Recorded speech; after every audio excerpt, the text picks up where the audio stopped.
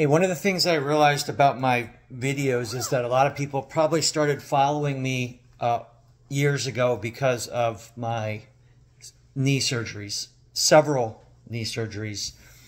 I think I've had 4, 2 in both knees. The most complex one was a meniscus root repair surgery, and I forget that I haven't updated everyone on that. I'm not running at an elite level. I'm not running super fast. I'm not running 17-minute 5Ks, 120, half marathons. But I am running every day still, and I'm really, really enjoying it. Now, I kind of scurry. I care more about my form. A lot more deliberate with landing on my toes, letting it roll kind of towards my heel. Knees are bent more, and I'm running 8 to 8:30 paces comfortably. Could go faster, just don't really desire to. Oh, and I also have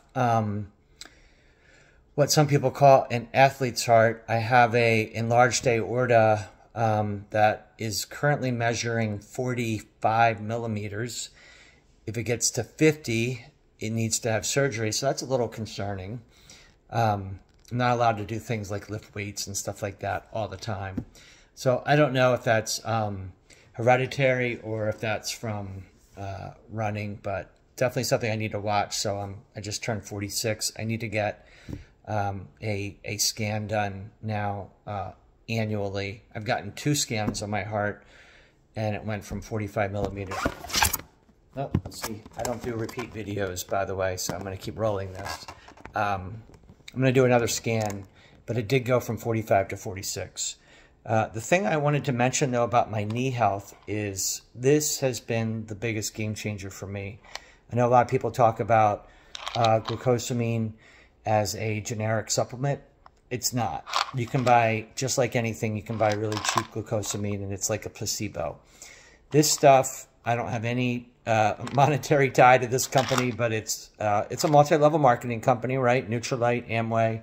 But you can buy this on Amazon. It's pretty expensive compared to other glucosamines, but I've been taking this now for 5 years.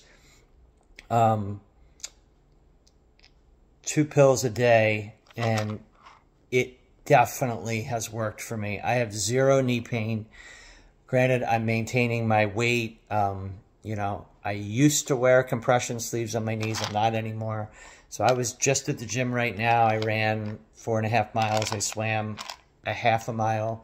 I thought to myself when I got out of the pool, I got to share another knee update, but talk about Nutrilites, joint health, glucosamine and chondroitin mixed. It retails, I think, for about $60 on Amazon and is terrific.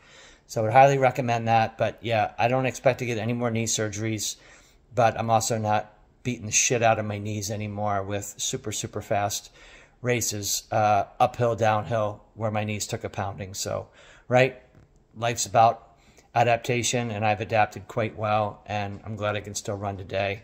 And yeah, hopefully my running videos have given you guys some motivation and hope that you can come out of it the other side just with a different attitude and outlook on what running might mean to you. And for me, it's mental health.